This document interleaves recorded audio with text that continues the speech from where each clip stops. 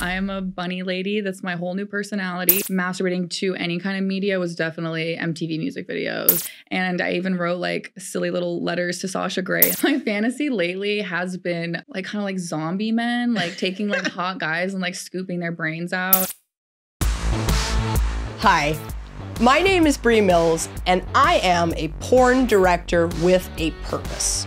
Now, throughout my career, I have covered just about every niche, and I've created some award-winning films and brands along the way. But now, I'm much more interested in getting to know the real people behind my characters. And that's because I believe adult entertainers can be some of the most powerful role models when it comes to sex ed, consent, empowerment, and wellness. By asking the right questions, our community can really help people better understand themselves. So that's the mission of this podcast. Let's get up close.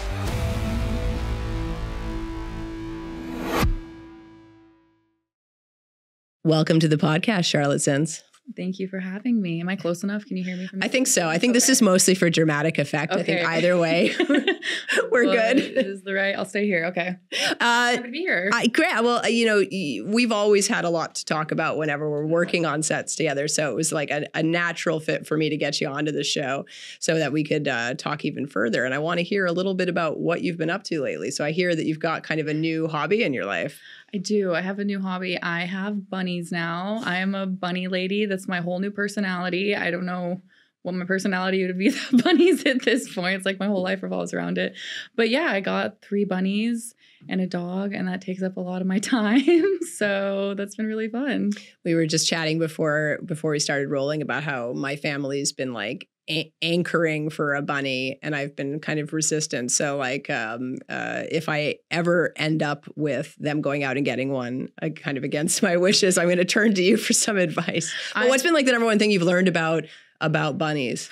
One, I thought they were rodents. They're not. They're lagomorphs. They're their own like subspecies. Like only other rabbits fall under that. Because I was very like, I don't want a rodent in my house. They like poop and pee everywhere, and they're not rodents. So that was like a huge thing. They're lagomorphs, which is a very cool word.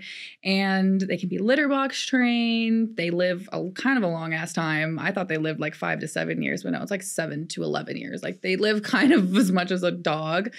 But they're just like, I don't know, they make you very patient. Like I've learned a lot about like patience with the bunnies, you know, because like dogs, cats, you can kind of just trick them with treats and stuff. You know, they're kind of easy to like win the affection of. Maybe not cats so much, but definitely dogs. And that's what I'd had experience with. But bunnies, I'm like, I have to try to communicate with them on their own level. So I spend a lot of time on the ground with them. So I'm not like towering above them. So actually this morning, my partner took a video of me just like laying on my floor with my bunnies, putting little pellets out. And he's like, how my girlfriend starts her morning. And then it's just me laying on my living room floor surrounded by pellets and like lettuce. So okay, before we get into questions for today, I have to ask, like, how does a bunny communicate? So, you know, what's it like living with? They're silent. Like they don't meow or bark or anything, obviously, but they thump, which is really funny. So when they're pissed off, they like thump their little legs at you. They grunt, they flick, but they're very like emotive with their ears too. You know, like if they're perked up or perked back, and but they're not as easy to read, obviously. But mine are very, I don't know, vivacious. They're not like scared, like they're very comfortable, so they're not like sitting in the corner terrified. They're more like running under my feet all the time, very demanding for attention and food. But it's been a lovely hobby to adopt in my later 20s. There you go. My early midlife crisis of getting bunnies. Yeah, it happens. Yeah, there's like this sort of the crisis you hit when you're kind of roughly going to turn 30, and apparently bunnies are a good cure for that. It really was. I'm very happy with my choice. So just to contextualize for everyone, like why we're here, what we're chatting about today. So, you know, Adult Time has launched this year a new studio called Up Close, and the whole focus of that studio is to really look at getting to know the performers that we work with on a more intimate level, a lot of unscripted projects, kind of the opposite of what we often do with our story-driven series. And the best way to get to know someone on a more intimate level is what we're doing today, which is just to get a chance to talk and to hear about your experiences, about, your life stories, bunnies or non-bunny related. And so that's the whole mission for today, getting to know you. So let's start with a little bit about, your upbringing, kind of where you come from, whatever you'd want to share on that front.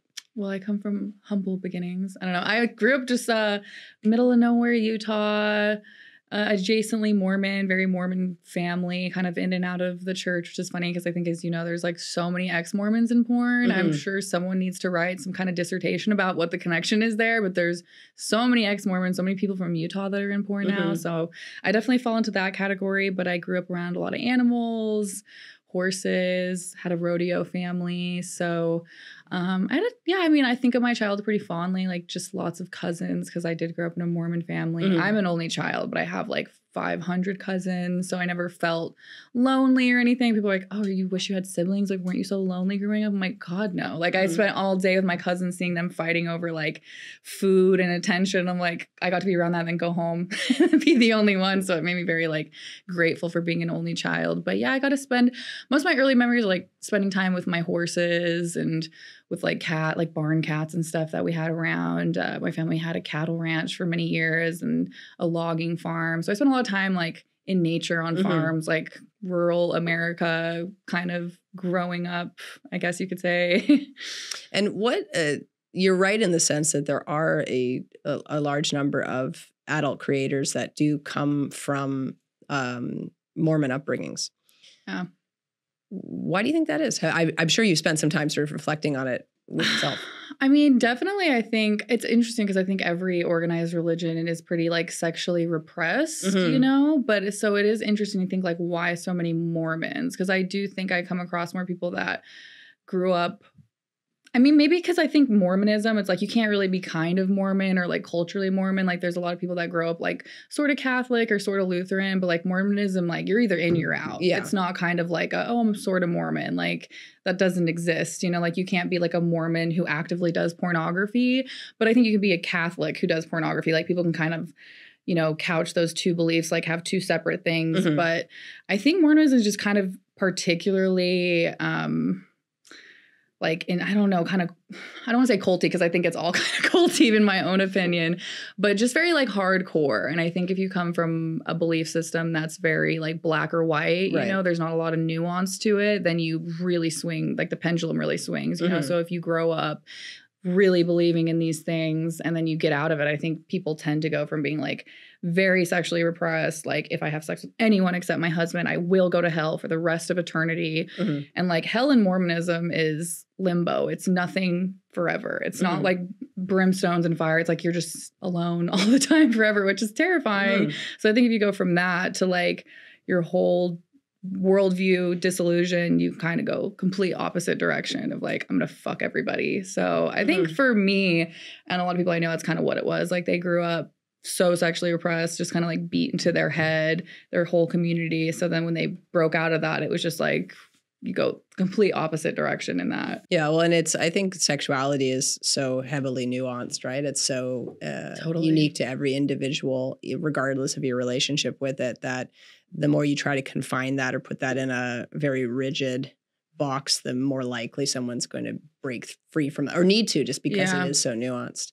What are some of your earliest memories of, kind of, I wouldn't call it sexuality, is because of course, like when you're growing up, you don't necessarily know that that is what it is. But if you were to look back on your own life, like where do the traces of your, sexual identity stem from?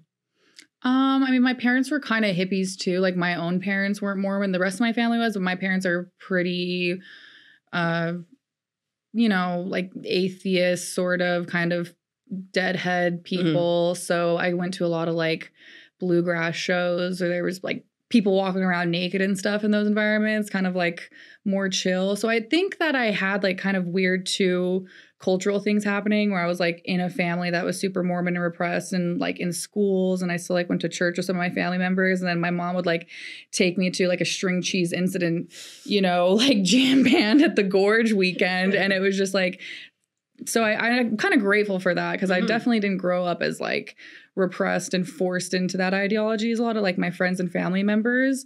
But I think we were going to talk about earlier, like music, I think has a lot to do with early sexual memories, you know, like just being at concerts, like being at festivals and stuff, and seeing people like making out and stuff. Like I remember when I was a kid, we were like walking through a parking lot and someone was giving their boyfriend a blowjob in the car, and I looked over and my mom was like, she covered my eyes. I mean, I saw it, but she, you know, just like I had these kind of two different things going on. But yeah, I think for me, just I definitely like took notice of, you know, adults like making out and stuff. I was like, oh, I kind of want to do that. And then you see, you know, I think I was telling you my first like really memory of like seeing a naked man and being kind of like, I think I like that, was Shannon Hoon on a Woodstock 94 boot cut. So I do remember like seeing a naked man for the first time and be like, I don't know why, but I kind of dig that. Like, I kind of like that a little bit. And my mom is gay, so to her, she's like, ew. You know, my mom was all very much like, penis is gross. But I was like, I don't know, I think I kind of like that. Yeah. It's interesting how like within your immediate family dynamic, it sounds like there was a lot of nuance there and a lot of sort of freedom to like explore, but then it was surrounded by this really like, you know, kind of hard outer shell of, you know, conservatism and Mormonism. Yeah, so it's kind of confusing, I think, when you're a kid, when you're being told two things at the same time, because like when you're a kid, you think the world is so black and white, like there's a wrong and there's a right, you know, but so it's like kind of hard to pick up on the nuances that like maybe both things can be sort of true at the same time. So I think I was very confused for a long time about it, you know, and I would swing kind of in one direction or the other. But I am grateful for it, because I think it does give me a little bit more perception on like both sides of where people come from sexually or otherwise. What are some of your earliest memories of masturbation? Honestly, I've specifically like definitely using shower heads. You know, you go somewhere, there's a removable shower head. That's like an invitation. It's going to be a long shower. So, you know, vibrating toothbrushes, all those things. But I've been a pretty interested in sexuality since I can remember, like honestly, some of my earliest memories. But specifically, definitely like I've never been a big porn watcher, so I think my imagination is pretty vivid when I'm masturbating, and since I've started masturbating, it's been my most used tool to do that. So I have a question, just because, like, you know, in my era, I don't recall there being electric toothbrushes. But I think if I were growing up and I saw an electric toothbrush, I wouldn't have necessarily put two and two together that could have an alternative use. Exactly that's my first thought. Is that just me, or is that like a generational thing, or is it? Yeah, like I guess it's like when do you look at an object and be like, that is an object that could be inserted or vibrates, therefore, yeah. I mean, I've always said I feel like I've been like a horny teenage boy in my body for like a very long time. Just like, maybe I can hump that, you know? Like, it's always been kind of a theme, I feel like, throughout, especially like adolescence. I was very, very sexual. What, you know, there's often a gap period between when someone first sort of like starts discovering themselves and their body and then like actually has an orgasm for the first time. Do you remember when you first had an orgasm? And was it something that like, again, much like, you know, me trying to figure out an electric toothbrush, like it was like a eureka moment where you're like, that's what I've been waiting for? Or was it like, I think it's like, because there's so many, I feel like for women, there's so many different kinds of orgasms, you know? So it's like, I knew certain things felt good and then it just developed and started to feel better and better. Because I think for me, I was experimenting with my body and pleasure and all that. So I think there was probably a point in time where it got different and better, you know, especially when I kind of knew what I was doing. But there wasn't like an epiphany moment, you know? It was kind of like a slow evolution over time. I think apart from Shannon Hoon at Woodstock 94, although that's an awesome answer to my question, you know, we're obviously so influenced by what we see around us. And so, you know, I would be interested for you, having grown up with the sort of more conservative outer layer, like what type of media or pop culture were you exposed to? And is there any memories that you have of something much like Shannon Hoon's penis that made you go like, whoa, wait a minute? Well, my parents are like super into music. So like music was always around and always like MTV, you know, music videos were playing, going to a lot of festivals. So I think like, I mean, some of my earliest memories of masturbating to any kind of media was definitely MTV music videos. Like Shakira was a big one. I mean, those hips. They don't lie. Yeah. I mean, just seeing that and being like, do I want to be her? Do I want to like be with her? You know, you're trying to figure that out. I mean, definitely like spark something. But yeah, for some reason, I think the first ones. And then I also remember my mom was super into Prince. And like, Prince can get it. Like, he's always like, if anyone ever asks, like, if you could fuck any celebrity dead, it's Prince. Come on. I mean, you know, he can lay it down. Like, so I don't know why, but my initial reaction would be say Prince and Shakira probably are some of my earliest like sexual aha moments of like, oh, this makes me horny. Like, this makes me feel something different. Yeah. It's so funny that you say Prince, because I have a vivid memory of being like young and having a babysitter who was a teenager and getting invited over. Like, I think she had to take us over to her house once. And so we went into her bedroom and it was filled with Prince posters. Yeah. And she it was the first time I ever heard the word sexy, where she was like, oh yeah, Prince is so sexy. And I was looking at the pictures going like, what? But I, of course, like as a little queer, I was like very on one end of the spectrum where I was like, ugh. You know, like men in general, no, but like Prince especially does. So it's funny that was like the opposite for you. And Jim Morrison. My mom had a Jim Morrison poster that I just drooled over. That I get. Yeah, I mean, he's a babe. So Shakira and Prince and a little bit of Jim Morrison. Bit of Jim, yeah. What do you think? Well, I guess how has your sexuality evolved over time? I mean, I think I've definitely gotten more comfortable with it. You know what I mean? Like comfortable experiencing it and telling other people about it, like just in general, not feeling like ashamed. Like I don't think I had as deep of a sense of shame around my sexuality as some other people who grew up Mormon. Because like I said, I wasn't that entrenched in it. So it wasn't like I felt like, I don't think I ever really believed if I masturbated, I'd go to hell or anything like that. You know, I don't think I really ever truly believed that, even if it was being told to me. I think part of me was like, okay, sure. You know, like I didn't really buy into it. So I had the freedom to kind of explore it, you know? Well, you mentioned that your mom is gay. So that, you know, I would. It's funny because I call her gay and then she goes, no, you're gay. And I'm like, okay, well, it's kind of a gay thing to say. Well, did you find like part of that curiosity and exploration was sort of like looking at your sexuality and sexual orientation as well? And like, how did that feel in the type of environment you grew up? Was that something? I think, you know, having like a pretty butch mom was interesting because I want to meet your mom, by the way. Yeah, I mean, she's like pretty butch, you know, so she didn't wear makeup or like do her hair or anything, kind of like laugh that off, you know, but I was like a very femme girl. And so my other mom is very femme, so I kind of got that from her. But yeah, I mean, I think I wanted to be like a more femme little girl, but I'm glad I had that, you know, experience of like seeing all sorts of different relationships going on. Cause like my mom also had a relationship with my dad. I mean, I should call her bisexual. So it's like to kind of see that sexuality and expression kind of live in all different forms, you know, because my mom's not like a true lesbian, I guess, you know what I mean? Like a hardcore born and bred, because she's not all androgen. So that's like a good example to have, I think, you know, that you can kind of express yourself however you want. And she never was very like, you know, changed who she was to meet other people's perceptions, which I really appreciate. And I might be in the opposite direction. You know, I'm pretty like high femme, dressed kind of like slutty and stuff. But I think that like not really giving a fuck about what people think and expressing myself in a way that feels like authentic to me, even my sexuality, I'm really glad that I feel that, you know, and like have always kind of felt that from a young age. Well, I'm a pretty big believer in the kind of the Kinsey scale approach to sexuality, where it is a spectrum and everybody falls somewhere along the line and evolves over time, right? Like experience begets experience. What do you think are some of the biggest myths about female sexuality? I think that women are like inherently or like biologically not as sexual as men or something, you know, that there's something like innate about us that makes us like not want to be as sexual or like not have as many sexual partners. You know, I think there's some people might not want to admit it, but I think there is some people, if there's some inherency of like being a woman makes you inherently want to be monogamous or just have one partner and not interested in like being experimental.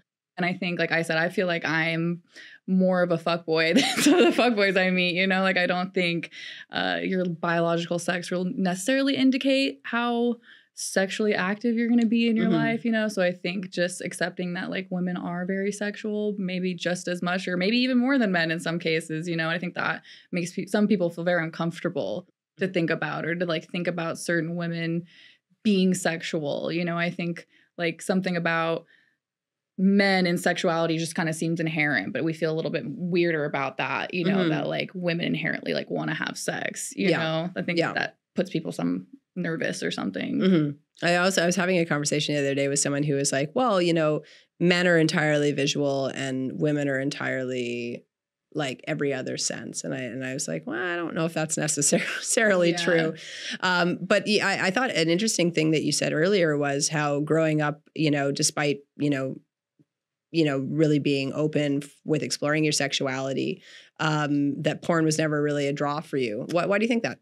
You know, I think it was for a certain amount of time, especially when I started thinking I wanted to do porn. I was really watching a lot of it to be like, oh, you know, I could do this. I want to do this. But it's so funny. When I was young, I thought being in porn was like, you know, being a famous actor, everybody wanted to do it. And it was just a pipe dream, you know? I'm like, oh, everybody wishes they could do porn, you know? Like, who am I to think I could do it? And then I got a little older and I'm like, I mean, it's not rocket science. Like, if I really want to do it, I think I could, you know? So I think I started watching porn vivaciously when I was a teenager, but more because I was looking at it in a way like, I want to do that. Like, I really want to do that with my life. And I even wrote like silly little letters to Sasha Grey and stuff in my diary that I never actually sent, but just like, I want to be you someday. It's just like so silly to think about. And then, you know, I went off to college and stuff, but I watched it in a way where, I was like, I think this would be fun to do. But when I am masturbating, I hardly ever, especially nowadays, there was probably a period of time when I was younger when I watched porn to masturbate, but now it's like all imagination all the time. And I think that's healthy. You know, I think it's healthy to have a little bit of a mix, not totally rely on it. Like, it's still fun to look at visually, especially if maybe there's like a specific fantasy that I'm wondering how it would play out. But I think now, you know, I've also shot so much porn. You know, like, you know, everybody. You know? Yeah. It's like I can just write my own in my head, you know, I'll just get there immediately. What were some of the content that you watched when you were thinking about getting in? I mean, you mentioned Sasha Grey, but I'd be curious, like, what was the tipping point for you where you watched that and you're like, I could do it? Was there a genre or a particular like brand or anything? I mean, I got really into like the Tumblr era of porn, where it was mostly just kind of like photos and GIFs and like little teases and stuff. And I mean, I think I wanted to do it, but I didn't really believe I could do it until a little bit later, you know? And then I like went to college and like got a real job and kind of like did the things you're supposed to do, which I'm glad I did, instead of going directly from, you know, being young to doing porn. I'm glad I kind of like went to college and tried it out to know I didn't like it, you know, so I can be like, I tried it and it wasn't for me. But yeah, I think the moment where I really realized I could do it was after I even started like, because I started selling my panties online for extra money, which turned into photos and videos and kind of snowballed. And it was still at that time just like, oh, just for extra money. But then when people were actually like paying me for like pictures of me and stuff, I was like, oh, maybe I could actually do this. Like, I've been thinking it was this, you know, unreachable pipe dream for so long, which now is so silly to think about, you know, that I thought like, oh, I can't do that, you know, and I've been doing it for like over 4 years. So it's just funny to like put myself back in that mindset. But yeah, I think it was after I actually started like dabbling in sex work that I was like, oh wait, I can do this. And like pretty well, you know? So you have to tell us, how did you get into used panty sales as like your entry into sex work? I think it was like a joke. Like, someone else had mentioned it. Like, I saw something on Reddit that like someone sells their dirty panties. Like, I remember it was just a funny anecdote that someone else had told me about like, oh, did you know like some people sell their dirty panties on the internet for extra money? Isn't that so weird and gross or something like that? And I went, is that a thing? And like Googled it and it sure shit was a thing. So there was like some website I won't mention here because it kind of sucked that specifically was for that. You could like anonymously sell panties. So I dabbled and it was fun. And it was like at the time a lot of money to me, you know, selling my panties for like $50 a pop was like, whoa. Yeah, you know, it's pretty good. So it definitely started there. And then, you know, guys would want photos with the pictures and videos. Then they start sending you photos of them with the material. Yeah. And then that escalated to camming, you know. But the panties originally, it was just something like I heard at like a friend say at a party, and I went, yeah, that's funny. You know, and like looked it up and saw how easy it was. And so I think that's how I kind of stumbled into some sex work, because like I wanted to do it, but I was just like, oh no, like, you know, how do people even do it? And then I just tried it and I'm like, oh, it's really not that hard. You know, like then you start investing in vacuum sealers and all that. But I will say at the end of the day, I think also Kira said that like any form of sex work, it's the best job in the world for some people and the worst job for everyone else. And I think I was born for porn. So I think for me, it was easy. You know, I never felt this like, I don't know, this innate, like, I was doing something morally wrong. Like I wanted to do it for a long time. And I just told myself like, no, you know, I should go to college and stuff. But I'm not advocating for everyone to go try to sell their panties on the internet, you know? This would have been maybe like 2001. But one of my first forays into sex work in university was selling well-worn socks, which I ended up building a little network of mostly like, you know, my brother or like my girlfriend or like people to wear the socks to sell. So I very much know that community. I have a funny sock story because I was mostly doing panties and then I got a guy that wanted socks. Yeah. And I was like, okay, I guess it's the same as panties. You wear socks for a day, put it in a bag and mail them. So I did that and he was pissed. He was like, these socks are covered in dog hair. Yeah. And I was like, well, I have a dog. There's dog hair all over the floor. Yeah. And so I went on this forum of other girls that like sold stuff. And I was like, okay, what do you guys do? They're like, you wear those socks you're going to sell and then you wear another pair over to cover it up from the dog hair. Except for the people that want to see the footprint. Because there's the subset of customers that want to see the footprint. Yeah. Yeah. I think for me, like my very short-lived career in like hustling well-worn socks. And you had to call them well-worn because at the time you were using, you know, mainstream platforms to sell them. And that was like the code word. Yeah. But there was one particular pair of Argyle socks, like very, very distinct Argyle socks that we had sold to a gentleman who didn't live too far from where we were. And he sent a photo of that very distinct Argyle sock wrapped around his face. And I downloaded that. It took like 5 minutes to download at the time. I downloaded that and I was like, nope, I'm done.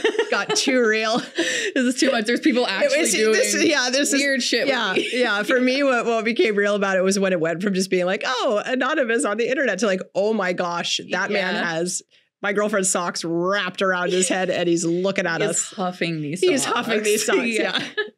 All right. Switching gears.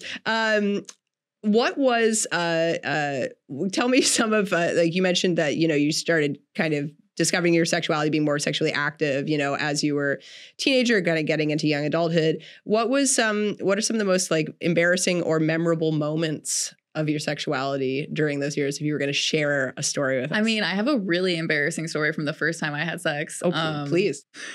I mean, I really didn't know anything about sex. It's like, I had, you know, maturation in school and like talked about it with my friends, but I wasn't really watching porn. I'd look at like some Tumblr gifs and stuff, but I wasn't watching porn. And so the first time I had sex, I was having sex with this boy and he kept telling me like, oh, your pussy's so tight. Your pussy's so tight. And I didn't know that was a compliment. Yeah. So I kept being like, I'm sorry. And I kept apologizing while we were having sex because I thought he was like complaining. Yeah. Like, oh, it's so tight. Like, oh, it's too tight. But no, he was like trying to dirty talk with me. But I didn't know that. So I kept apologizing.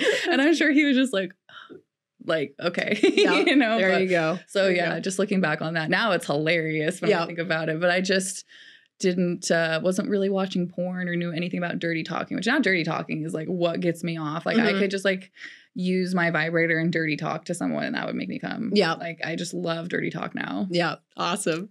How would you say like your time working in porn, what are some of kind of the lessons you've learned from your 4 years in? Lessons from porn? About my sexuality or about sex in general? About both. The thing I've learned so much. I feel like most of my life has happened, like even though I've only been in porn, you know, like a little less than 5 years now, I feel like most of my big life lessons have really come from that. Oh, it's hard to quantify. I don't know. You got to give me something like a specific.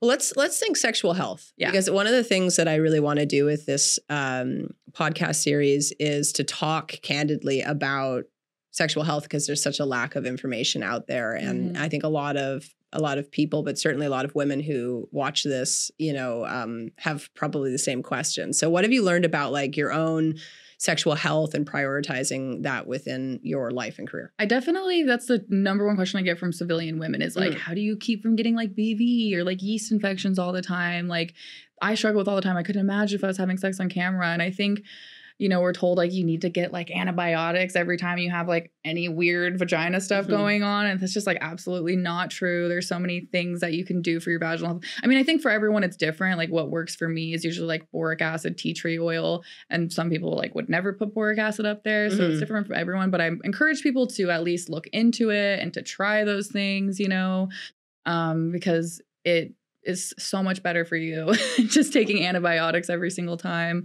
But I think just like not being embarrassed about it, I think a lot of women like suffer in silence because they're embarrassed, they don't want to like tell their partner like, oh, I can't have sex with you right now. I have a yeast infection. I need to get rid of it. They kind of will just suffer through it or not talk about it. Like, I know that's how I felt. I felt just very embarrassed about those things, and now I don't love talking about it, but I love that I feel comfortable talking about it and that it doesn't make me feel like cringed out, and I think just in general, we should treat most like STIs and stuff that way. It's just a fact of life. Like if you're going to be a sexually active adult, you're going to get an STI at some point in your life. And like, how are you going to handle that? That's kind of the conversation I have with any civilian partners I have. It's like, I'm going to give you an STI at some point. It's not a win, or it's not an if, it's a win. Like it's going to happen. And like, how are you going to handle that? Have you had it before? Do you know how to deal with it? Do you know how your body reacts? Because like everyone's immune system reacts differently. So I think just like seeking out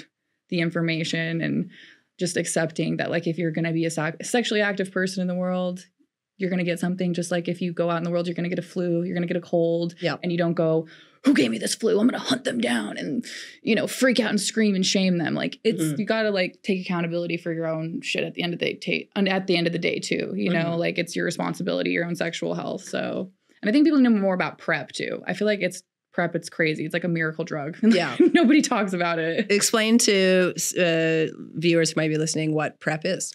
PrEP is an HIV prophylactic. So if you do not have the virus and you are taking PrEP daily like you're supposed to and you're exposed to the virus, you will not catch it. So if you're a sex worker, especially, I encourage all sex workers, because it's like if you are having sex in exchange for money, you are at a higher risk of HIV.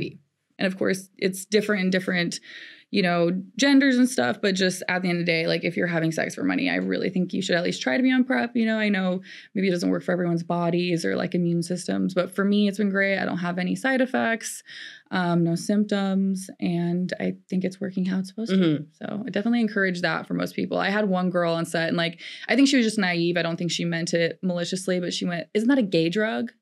I went, I mean, gay people take it, but like a gay drug, like you don't have to be gay to take it. Like, but I think that is just like, she was being genuine. She wasn't trying to be like, that is just what she thought. And I think a lot of people just inherently think that, but I think for sex workers, like in our industry, for sure, I very much encourage getting on PrEP. One of the other, I would say one of the big lessons I've learned in my time in the sex industry has been cultivating conversations around consent, and just consent as an overall subject.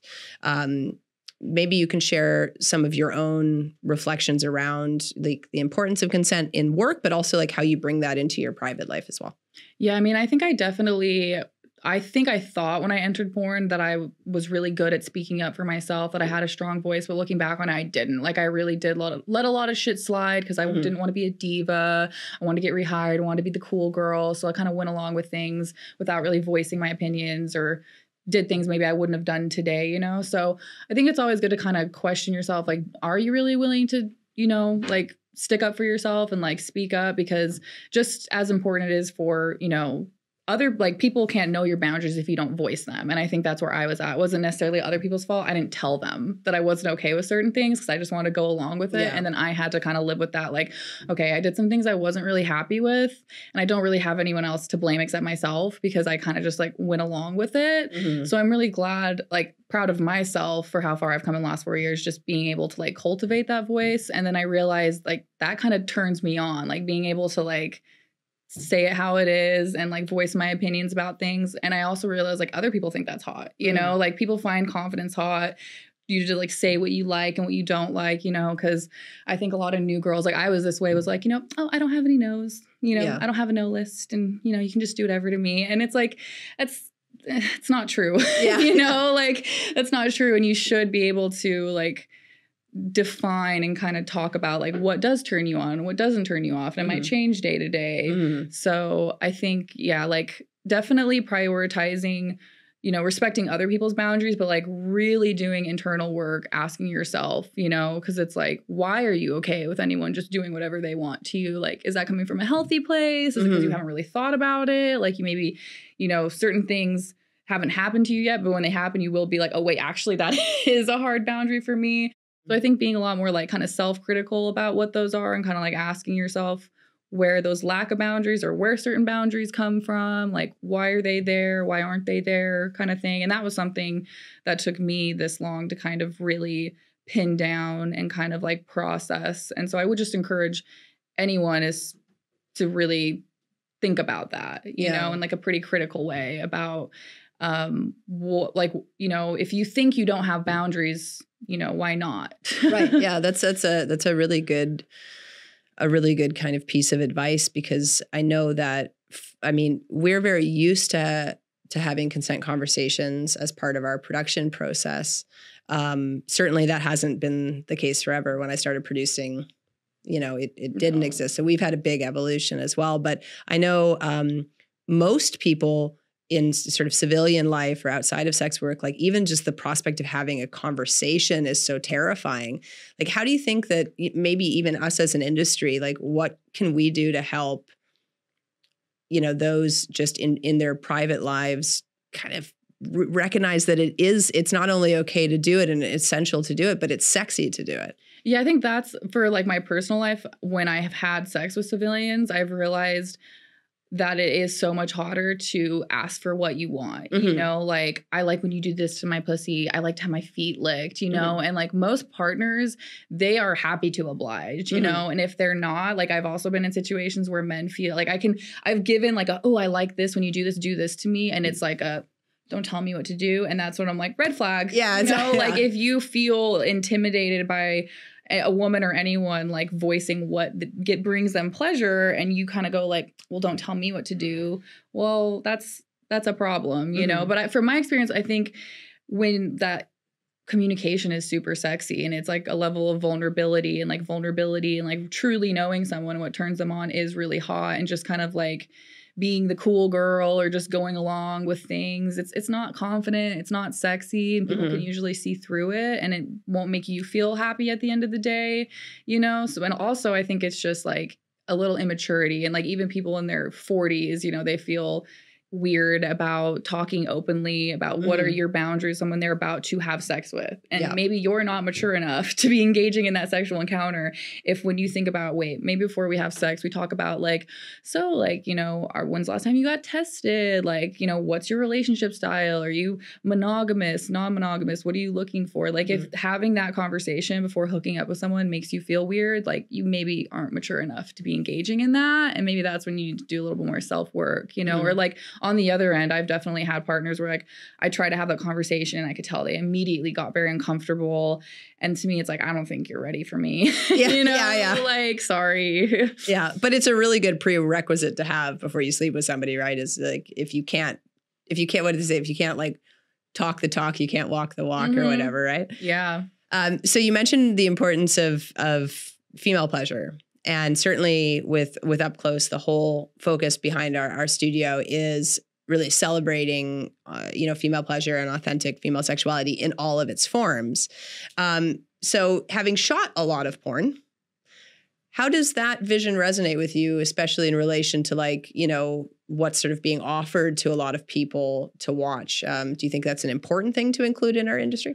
Yeah, I think also including kind of sprinkled consent talks into the sex, like in real life, you know, like in real life, if someone was, I don't know, like biting your nipple too hard, you might go, oh, I like it a little bit lighter, you know? So because I think we're trying to create a fantasy, so you don't want to necessarily be like doing that. But I think having more scenes where that's kind of in it, you know, where we're actually, as we're going, using lube on camera instead of hiding it, or, you know, having those like, oh, I actually like it when you do this better, you know? So I wish I try to do that more often, because I think, you know, sometimes we do just want to give into the fantasy, but then it's just not as realistic. And like, let's be real, a lot of people do learn about sex from porn, unfortunately. Like they really shouldn't at the end of the day. And I think like porn literacy should be more of a thing. But I do enjoy seeing that more sets now are like doing the consent talks and kind of including it in the videos and like showing viewers, like even if it's in that video, like we do this, like just so you know, these videos are not done just off the fly. Like there is a lot of talks that go into it. These performers know each other usually, like,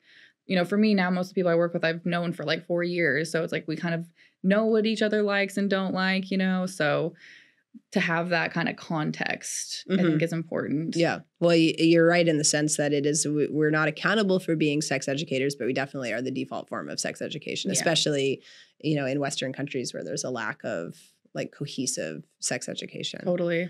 What brings you the most pleasure these days? What are you getting off to these days?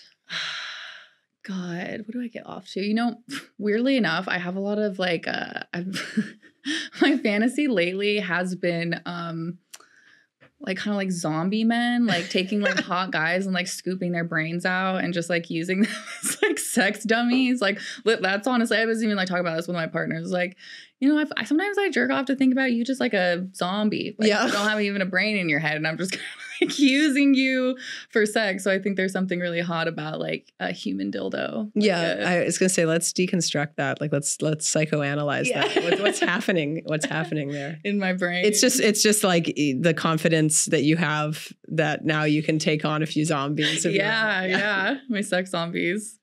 I was gonna ask you, what's a fantasy you've had that you haven't lived out yet? I don't know if I want the answer. That's definitely it. Yeah. I mean, I still haven't done a DP. I still haven't done a gangbang. I think I've been like really it's so weird. You know, it's kind of how some people are with their virginity. They're like, I want it to be perfect. You know, it has to be the perfect person. And like, I never felt that way about my virginity, but for some reason, like the DP, the gangbang, I'm like, it has to be perfect. You know, it has to be just magical experience. It's just like such a weird thing to think about those things. But I do. I'm really excited to do those things. And I want it to just be like magical. So what would be your ultimate DP/gangbang fantasy? Gangbang firefighters. Okay, you know the answer. Oh my God, yeah, I've thought about this a lot. I'm like, how much would it take to rent a fire truck? Like, if I actually know where there is a fire. I do too. I've thought about it. There you go. Yeah, I've thought about it. But definitely like a fireman gangbang has been a big thing on my mind. So would you be up in a tree and you have to get rescued, or would like a cat? Yeah. Please help me. All right, so good to know. So, no, you answered that question very quickly. Is there a DP fantasy you've had in mind as well, or you've just been fixated on the fire?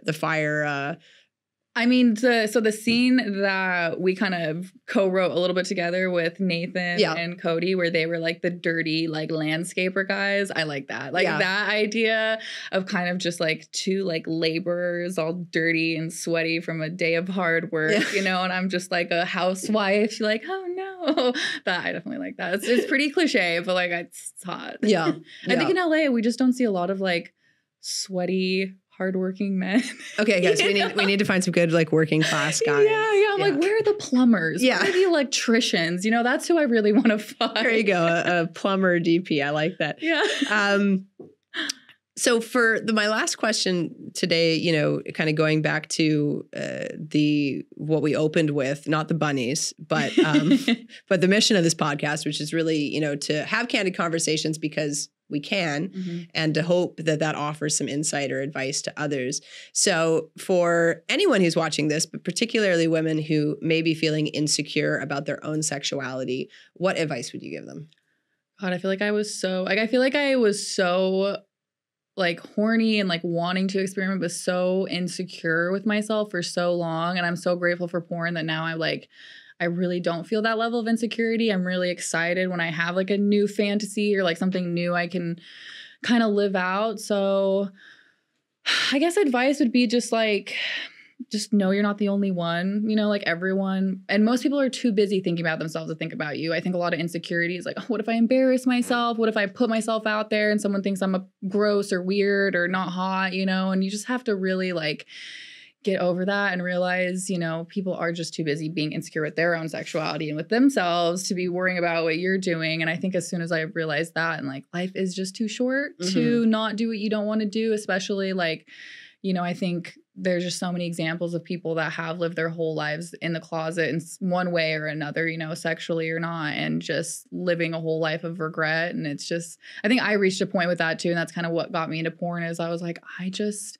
don't want to live my whole life, you know, thinking, what if I could try this? And I never got to. And that's kind of what got me into porn is I had all these sexual fantasies and I just wanted to try them in a safe environment. And porn is kind of a good way, you know, like if you are a really horny person, it's kind of a good way to safely have sex with all sorts of different body types and peoples and environments. And I mean, I think at some point you just have to say fuck it and just safely, obviously, like with safety and consent and stuff, but to just realize, you know, like no one, like only you can make, you know, those changes. No one's going to come into your life and pull you out of your insecurity. Like you kind of just have to get to a point where you're like, I only have one life and I'm hot, and just got to have that confidence to try something new. Cause yeah, I mean, I've definitely been there and feeling so just like insecure about your sexuality and not really know how to define it, you know, especially if you're like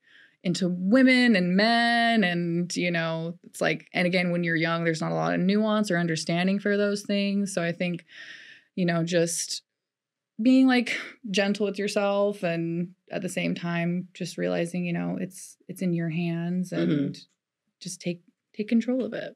Well, and it's so true that you are the center of your own attention, but you're not often the center of other people's attention. So take a slice of humble pie and that'll make you feel a lot better. Yeah, because I think a lot of insecurity comes from like, what will other people think of me? Whether it's your family, your friends, or people you don't even know on the internet, you know, it's like that is most insecurity comes from is like, what if I embarrass myself? What if people judge me? And I think just realizing like, okay, and then what? You know, you'll still be fine. Like, it's not the end of the world. And honestly, they probably won't. And that's what I experienced too, is like, I mean, obviously people are going to have their own opinions on when you're doing porn, but I don't think it's and I think for most people, it's not even about doing porn. I think for most women that feel uncomfortable in their sexuality, it's just for like asking for what they want in sex. They just feel like intimidated by that.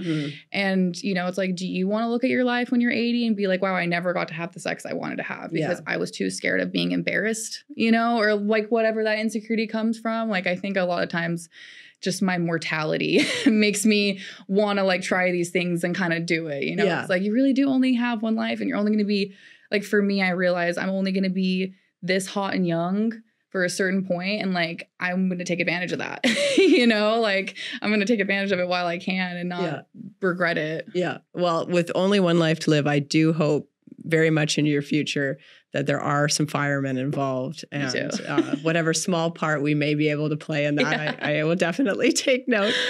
Thank you so much, Charlotte, for being here today. Thank you so much for sharing your perspective on your own experience and advice for others.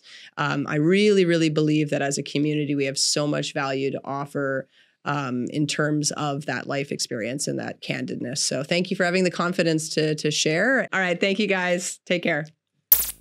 All right. I'm trying to think of what my like favorite part of the conversation I had with Charlotte Sins was today, because I love Charlotte. I would talk to her for hours about anything. So I think my favorite anecdote was when she confessed to writing porn star Sasha Grey in her diary growing up, but also what she had to say about boundaries. And if you don't think you have any boundaries, maybe you should question why you don't have them. Lots of good stuff to take away. That's why we do this podcast. That's why we have these conversations. So if you want to support Charlotte, if you want to support us, you can do so by liking, leaving your comments, subscribing to our channel, and you can also find all of our social links listed in the description below. As always, I appreciate your support, and I look forward to having another great conversation with y'all next week. Take care.